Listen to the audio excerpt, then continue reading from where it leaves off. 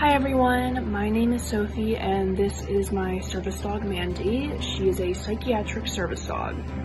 So I guess to begin my story, thank you Mandy, around I guess early 2019, a girl on my softball team thought it would be a funny joke because I was the only gay girl to accuse me of sexual assault. I ended up getting bullied for the entire rest of the year and being hospitalized at John Hopkins Medical Center because the stress of it ended up triggering a condition called chronic vestibular migraines. This condition causes me to lose blood flow to my brain, which can cause me to see things like little balls of light and get me extremely dizzy and sick to my stomach, and also on occasion make me lose feeling in my legs so I cannot walk. It took roughly about a year before we started seeing people to get help for the condition, and not just like the condition, but just to kind of figure out, well, what else was going on.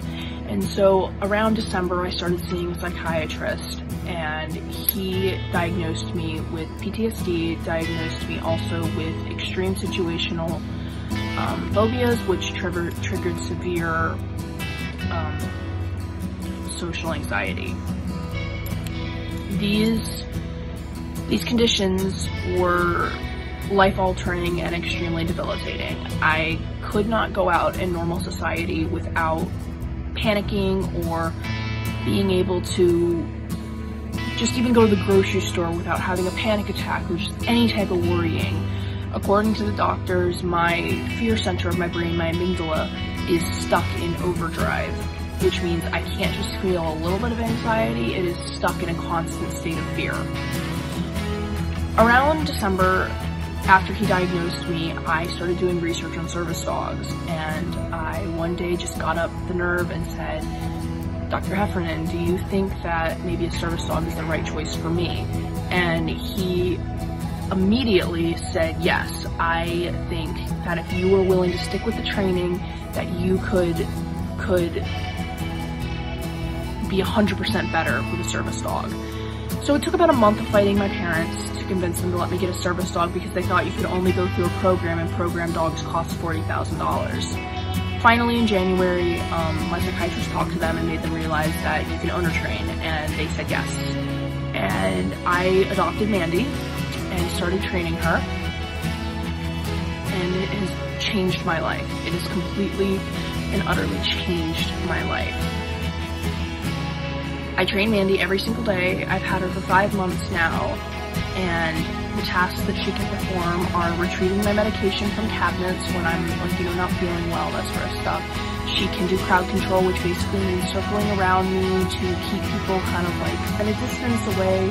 She can also do anxiety alerts, so if I'm heavy breathing, she'll alert. If I'm crying and having a panic attack, she will go into deep pressure therapy. If I'm scratching from an anxious behavior, she will go and alert and get my hand away. If I'm doing any self-harm attempts, she will stop me.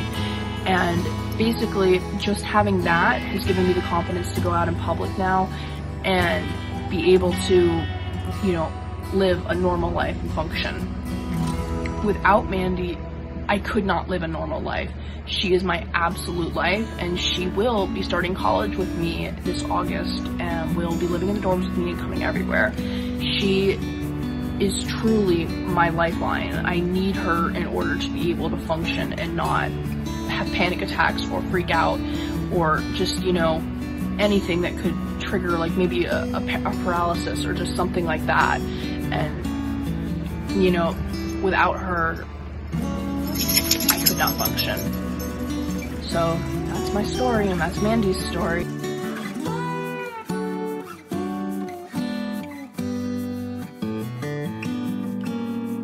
My name is Alexis, and this is Piper Marie. She's a psychiatric service dog for autism and anxiety. She's trained to interfere and redirect with my meltdowns, alert to various forms of repetitive movement such as stimming and self-harm, provides pressure therapy to my chest or my legs, and she is trained in various forms of crowd control, which includes blocking and orbit. And she truly is a godsend, and I'm beyond grateful that she helps my disability the way that she does, because it allows me to experience independence and a sense of normalcy. I truly believe that because of her and my amazing support system, my life has changed for the better. It feels like the rainbow at the end of a 20-plus year long storm, and it finally feels like all of the years of bullying and harassment and self-hatred are finally paying off. And yeah, that's what she does for me. She helps me be more neurotypical. And it's a great feeling to go to the grocery store by myself. It's wonderful.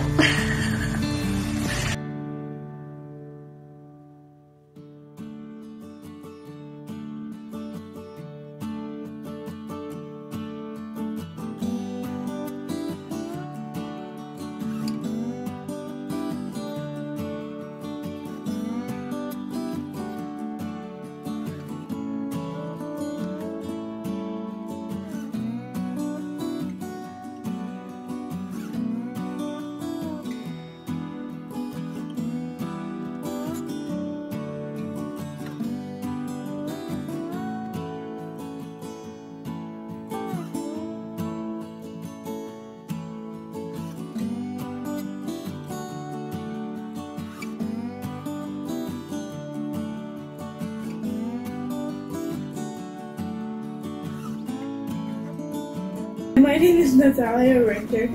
Today I'm going to be talking to you guys about my service dog, Willow, right here. She is a rescue from Houston, Texas.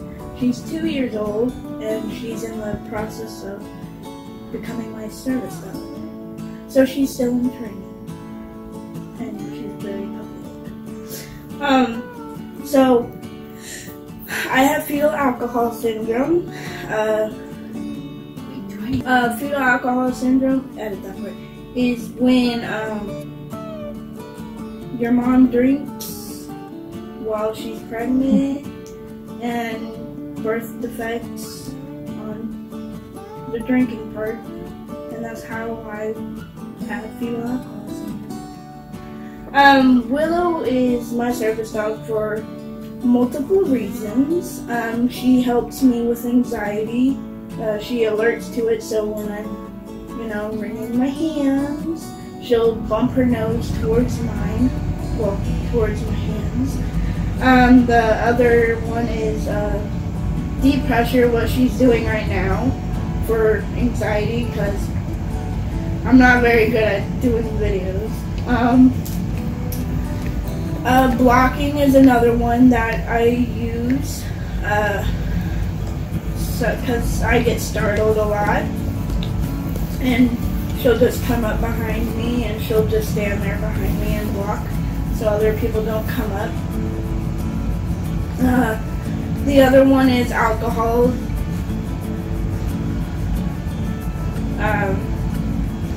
She sniffs out alcohol because I can't have any alcohol in my system. And she'll just bump the bottom of the glass with her nose to let me know that there is alcohol and that I can't drink. It's been easier having a service dog. My anxiety is under control whenever she's around. When I get anxious at stores, she'll give me deep pressure. So it's very helpful, like she's doing right now. That's it, folks.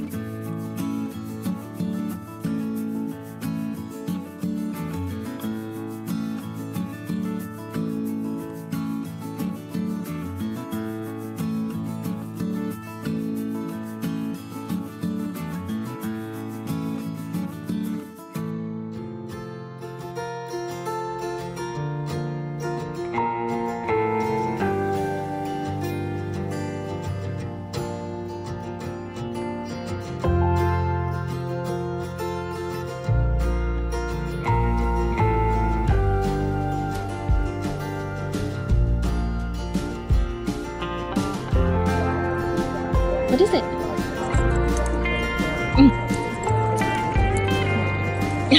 Yeah. Okay. Come here. Good job. Yes. Can you show me? What is it? Yes. Come here. Can you show me? Give me a paw. Good job.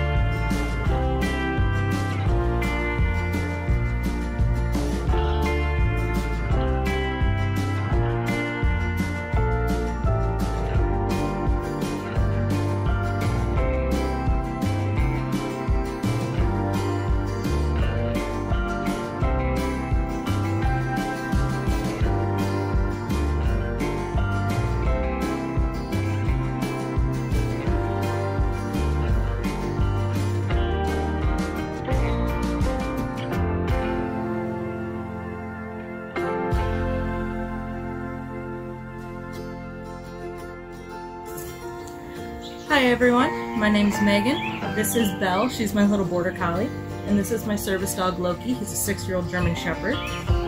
Loki here is the one that we're going to be talking about. He is a mobility service dog. So mobility means that people normally have issues with their legs or with being able to move around, so being mobile. And I am one of those people. My knees are very bad. So Loki's tasks include a forward momentum pull, which means he does pull in his harness, and it just helps take some of the pressure off my knees when we're walking. He also provides bracing for me. So bracing is he will stand on all 4 paws and he'll tighten up all of his muscles, and I can use his shoulders then as a rock solid bracing point. And he also will pick up items that I drop on the floor, because bending down to pick things up and squatting down just isn't really an option for me if I want to get back up and continue walking. So those are some things he does for me. Some ways that he makes my life a lot easier are whenever there's a ramp or some stairs. His pulling is amazingly helpful, and I wouldn't be able to go up and down them without him, at least without a substantial amount of pain. He also helps because picking things up off the floor, again, is not easy for me. It takes a lot out of me, and he helps me to have enough endurance to keep going through whatever I need to do. There were other options for me. We could have gone with a cane, a wheelchair, some crutches, but with as active as I wanted to be, my doctor and I both decided that a service dog was going to be the best option for me, so I could still have the amount of freedom that I wanted to have and that I need to have in my life right now. So we opted to go for a service dog. Ellie? Good girl. We opted to go for a service dog instead of some of the other means of negotiating through and navigating through my disability. Okay, bye, Betty.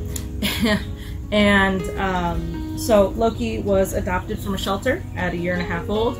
He was not intended to be my service dog. He was originally supposed to just be a pet, and as my health and my knees deteriorated, that's when my doctor and I started talking about the option of having a service dog.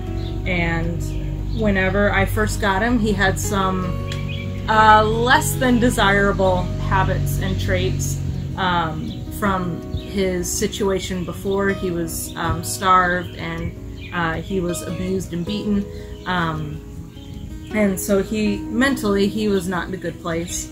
But through working with him a lot in obedience, and just spending some time with him, playing with him. We worked through all of his prior issues, and he turned out to have such a sweet disposition and such a wonderful personality that I took him to a trainer, and they gave him the green light and said absolutely he would make a wonderful service dog.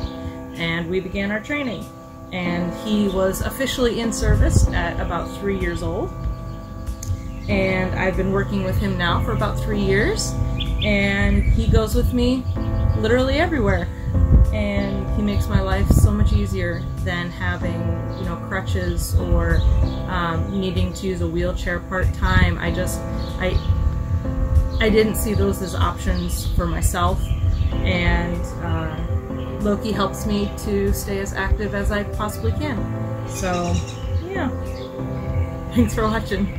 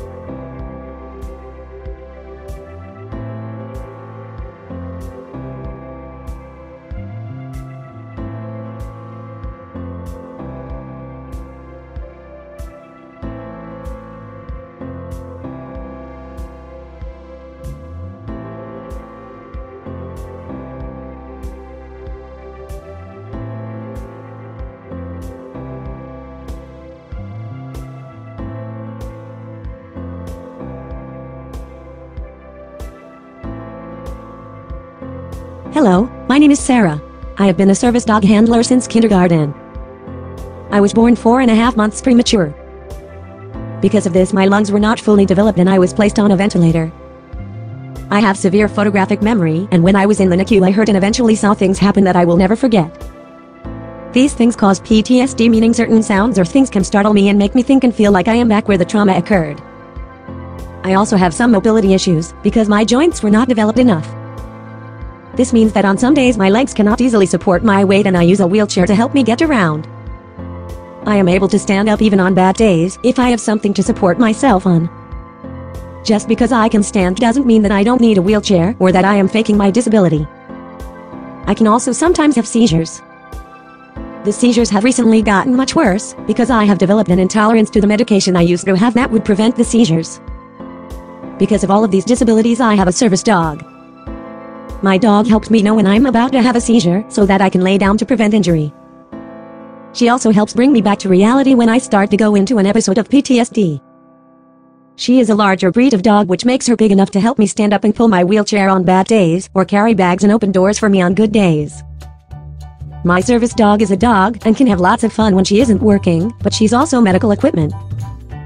This means I need her for me to be able to do everyday things that you wouldn't have a second thought about. When you are trying to pet her, or you are talking to her, it is the same as talking to an oxygen tank. You would never talk to a wheelchair or oxygen tank, so please don't talk to my service dog. When I'm in a pet-friendly place, and we are playing together, you can ask me if you can pet her or take a photo, because, at that time she's just a dog. When she has her vest on and is working, you absolutely cannot distract her. If she is distracted, she could forget to tell me I am going to have a seizure and collapse. If she forgets, I could fall on the ground and badly injure myself. If I get injured because you distracted my medical equipment, you could actually go to jail. I totally understand that dogs are adorable, and that they are even more adorable when they are in an uncommon place, but please, for our safety, do not distract a service dog.